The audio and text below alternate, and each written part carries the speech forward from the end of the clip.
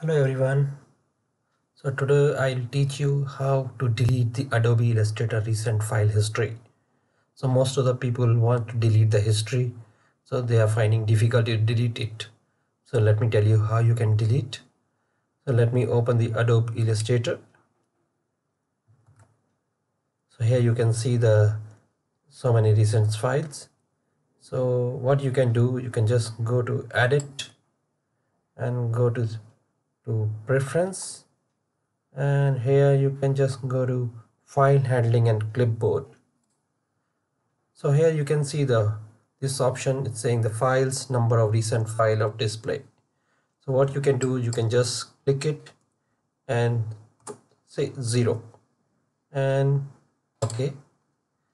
Now you can still see the files, because for that what you need to do, you can just create a new file.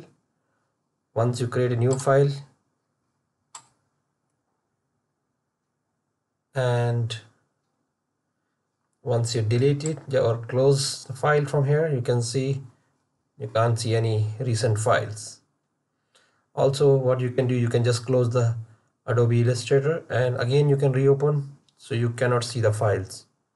Also, if you want to see the history again, so again you need to go to the option again, and you can just say again you need to want to see only 10 history files or recent files. You can just put 10.